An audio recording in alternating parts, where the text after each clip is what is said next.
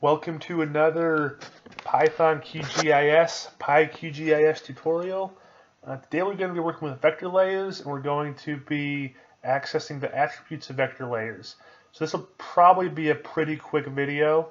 This is something we covered briefly in the tutorial on adding and deleting fields with vector layers, and I'll add the card up above if you want to review that video. So I've got this shapefile here that we've been using quite a bit. It's just a stream network. I've got that loaded into my QGIS interface already, so you can see what I'm looking at. When I load this today, I'm just going to load it without adding it in again, so I don't have to worry about removing it, but it's just there for your reference for now. So I'm going to copy this file name first of all, and then I'm going to open a new script.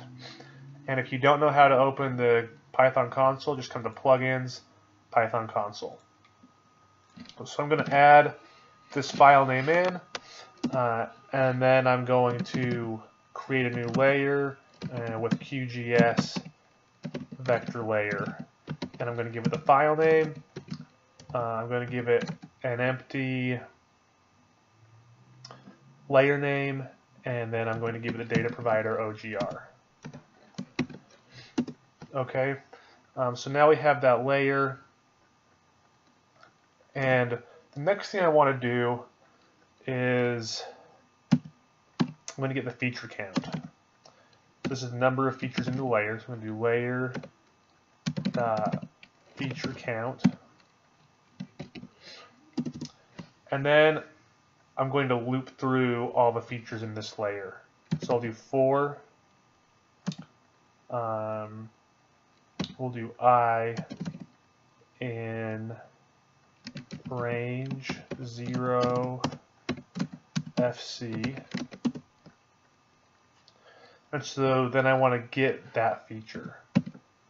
So I'll do feet equals layer dot get feature, and I'll give it that index.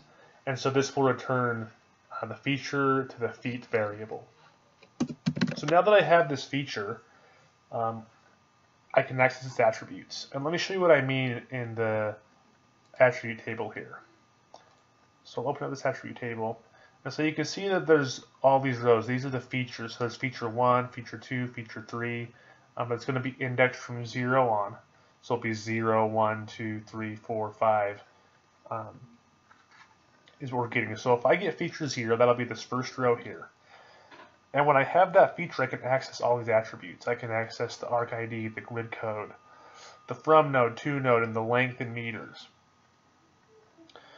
And it's actually really simple to access these. And so I'll show you how I can do that. The first way I showed you in the previous video is just by using the index to that field. So if I choose 0, it will print out this arc ID. What I'm going to do is I'm going to print out the first field, which is grid code, and grid code is what our stream order is. So I'm going to print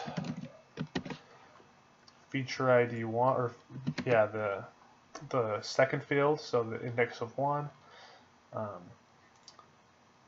and that should give us a value of 2 for the first one. And what I'm going to do here is so we can keep this controlled, instead of going through all the features, I'm just going to go to the first feature. So this will only do it one time, and we can check and make sure this prints out too. So I'll go ahead here and I'll click run, and you'll see that print out over here in the console on the left. Okay.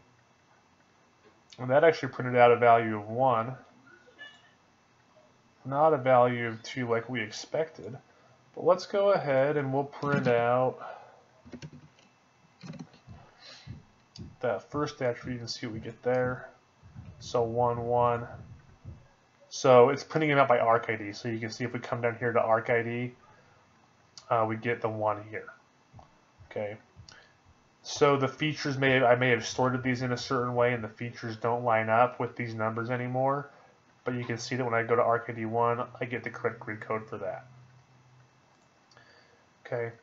So now the other way to access this is by actually giving it the field name.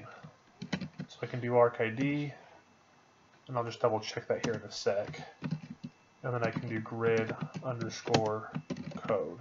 And let's just make sure we have that right. That's correct. Okay. And so I can just put in the layer name, and that will also access these. So let's go ahead and click run, and we should get the same result here. And sure enough, we get 1, 1. Okay.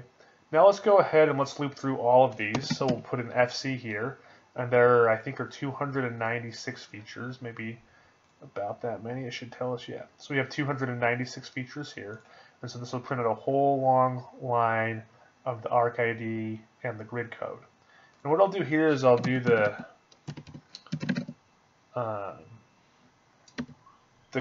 attribute index of grid code also, so that we can just make sure they compare correctly. So here we go. So I'll click run, and there you can see it printing all those out. And it stopped for a minute. There we go. We go down to 296, and we get 1, 1. And you can see that these match up using that method. So that's how you can go through. Those are the two ways that you can access the attribute data using PyQGIS, by using the index number for the field or the attribute, and then also by entering the field or attribute name. So pretty simple. Thanks for watching, guys. If you want to see more videos as they come out, please go ahead and click subscribe. And if you have any suggestions for things you want to see in QGIS with Python programming, go ahead and leave a comment below, and I will try to get to those. I appreciate your support. Have a good day.